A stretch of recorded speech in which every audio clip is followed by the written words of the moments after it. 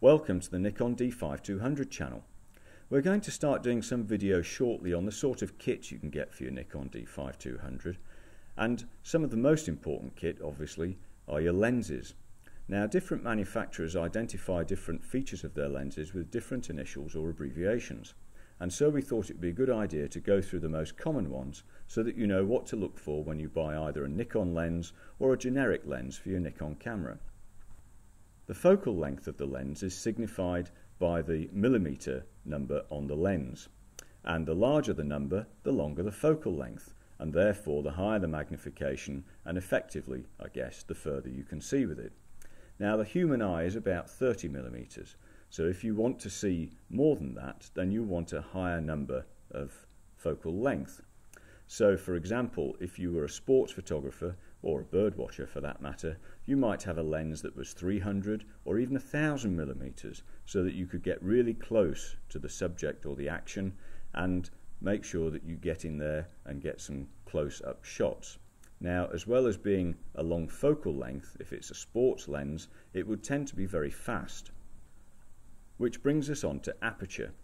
Now, the aperture of a lens is also known as the f number, and the widest aperture of the lens is often shown on the lens and is often used in the description. So if it's a 50mm lens f1.4, then 1.4 is the widest aperture available on that lens. It's not the only one, it will probably go up to f22, but it's the widest aperture and therefore the fastest element of that lens, or the fastest it can go. In terms of aperture, the bigger the number, the smaller the aperture. So again, a sports lens, if it was 1000mm and a 2.8 or f2.8, it would be a very long and very fast lens, and that would enable the photographer to keep up with the action by maintaining a high shutter speed so that he could freeze the action and there'd be less blur. Now, some of the abbreviations. DX means that the lens is built for DX cameras, like the D3000 series, the D5000 series, or the D7000 series. They tend to be smaller and lighter than FX lenses, and the focal length doesn't change when you put it onto a DX camera.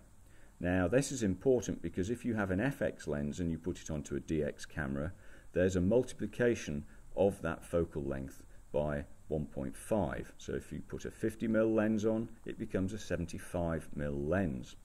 If it's a DX lens and you put it on a DX camera, then a 50mm lens stays at 50mm. And that's why the DX abbreviation is important to look out for. IF means internal focus, and this means that the front of the lens doesn't move, and that means that you can attach filters to the lens. So you can either put clear filters on to protect the lens, or polarizers or ND filters, which will change the kind of light that goes in through the lens and therefore obviously change the type of pictures that you can take with it. ED means extra low dispersion. This is supposed to reduce the amount of chromatic aberration, which you can see particularly in wider lenses. Chromatic aberration is the blue to red tinge you can sometimes see on the edge of pictures, or the edge of the subject in pictures, hard edges in particular, when you blow the pictures up. So ED is supposed to reduce that effect. AFS means autofocus, and this is really important if you have a D3000 or D5000 camera, because those cameras don't have internal motors. So if you want your lens to have autofocus, then the lens has to have the motor because the body doesn't. So it's always important, if you've got a D3000 series or D5000 series camera, that you have an autofocus lens with an inbuilt internal motor. Now, as well as AFS, they might also have the initials SWM for silent wave motor, and that just means that it's a slightly more modern, slightly more video friendly type of lens, which has a quieter internal motor.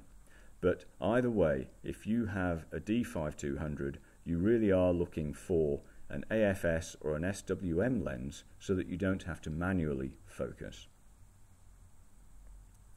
VR means vibration reduction, and that means that the lens is designed to reduce the effects of camera shake. And that's very useful if you're going to be doing handheld photography in low light, or if it's a particularly large lens, because they're obviously quite difficult to keep steady. Now, this is an automatic function, which means that it will apply to your pictures regardless of how much camera shake there is. So it's very important to remember that if you're going to put this then onto a tripod, you should turn this function off, because if it's on a tripod and therefore very steady, the lens itself, if it's switched onto VR, will actually compensate for a blur that's not there, and sort of counterintuitively will put blur into your picture.